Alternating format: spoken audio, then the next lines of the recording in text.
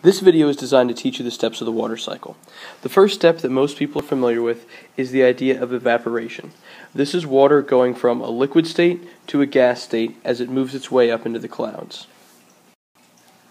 Once the water gets to the clouds, it condenses down, and this requires what's called a nucleation site. It's basically like a dust particle or something that the water can actually condense around in order to form the cloud itself up in the sky.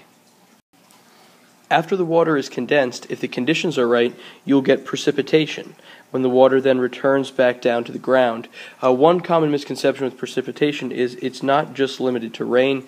This could be precipitation of any type. So it could be snow, it could be hail, it could be sleet.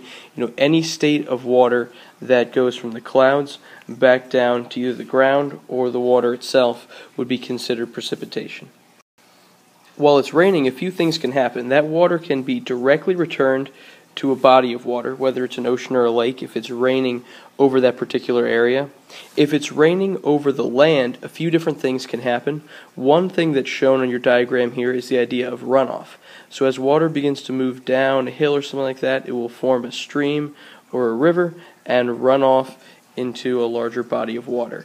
Streams and rivers typically come from areas where they're getting consistent water, whether it's maybe snowmelt from like the top of a mountain or maybe a natural spring. Another thing that can happen to the rain is that it can be taken up by plants. So we need a little tree here to help us with this one. So now if we have our little tree here, while it's raining, that tree can absorb some of the water from the ground. So this is referred to as root uptake. Another step in this process that involves trees that's new for a lot of people is somewhat similar to evaporation, but it's when trees give off water from their leaves that ends up going back to the atmosphere. This is a process called transpiration. Trees have to do this in order to form a pressure difference up in the leaves that allows them to pull new water up through their roots. So this idea of water evaporating from plants has the special name of transpiration.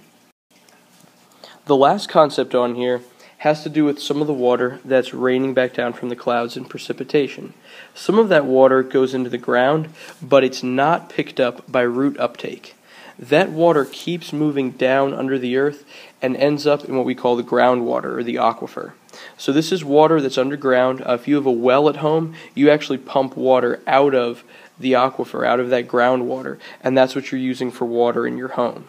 So not all of the water that ends up in the soil is taken up by trees or by grasses. Some of it ends up down there where we can use it for wells and things.